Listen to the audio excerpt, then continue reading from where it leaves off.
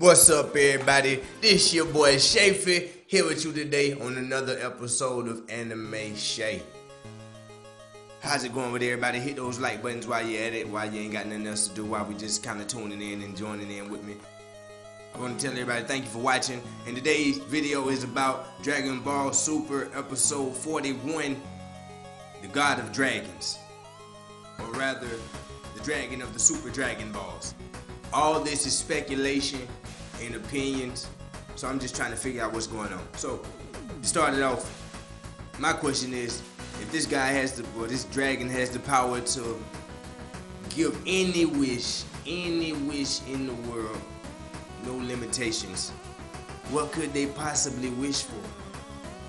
What do you think they're gonna wish for? Do you think they're gonna wish for, like, to fuse the universes so we can kind of, you know, have each other, help these guys over here in this universe have a better universe? I don't know what the fuck they gonna wish for, especially if they only get one wish.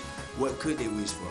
Who's gonna really want to wish? Who's gonna want to make a wish? Who's gonna really die for that wish? Who's gonna go in and fight for that wish? You know, I'm just a curious guy, you know.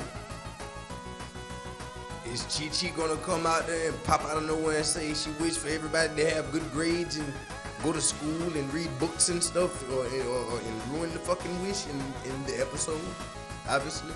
But I mean, what's gonna happen? I don't know. I mean, I'm just trying to figure it out. I mean, a lot of questions now, you know. A lot more questions than answers until next weekend, you know.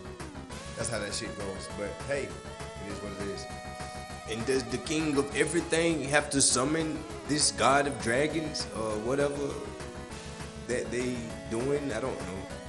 It was a question. It came to mind. Does he just have to be present when they make the wish, or